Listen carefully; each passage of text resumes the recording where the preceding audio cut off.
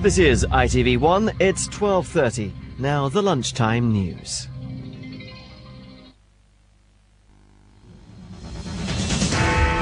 Just when he thought it was safe, will Blair now admit Iraq intelligence was faulty?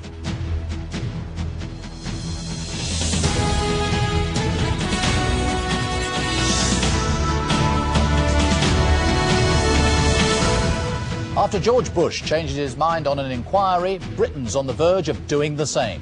Also this lunchtime, drunk driver George Best is fined and banned. Flood alert, rivers are rising as more rain's predicted. And the new ITV, what broadcasting's big merger means for you.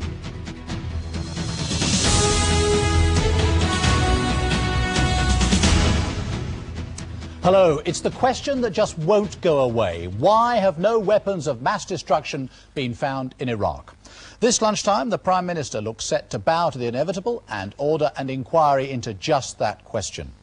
Downing Street has said that it will make an announcement shortly. The government's been forced to act after President Bush decided to hold his own investigation into faulty intelligence.